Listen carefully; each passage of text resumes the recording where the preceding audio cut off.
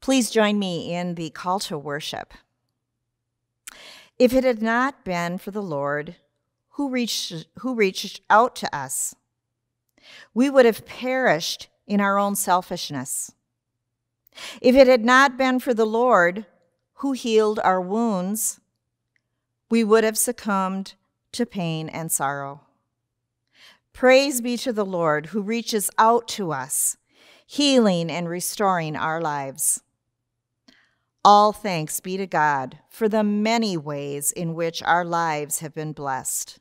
Amen.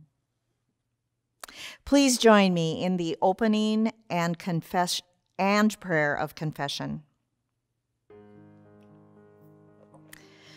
Lord, be with each of us this day. We have come seeking your guidance and direction for our lives. Help us recognize the gifts that you have given us and enable us to put these gifts to good use in our world.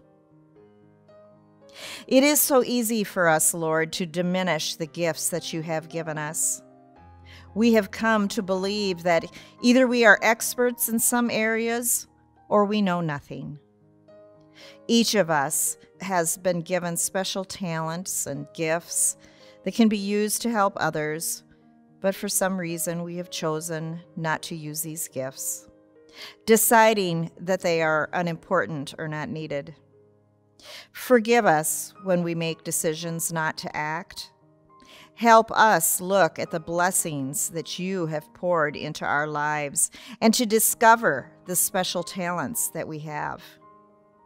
Open the doorways of service and let the gates swing wide on the grease of grace, that we may go forth to serve you in this world.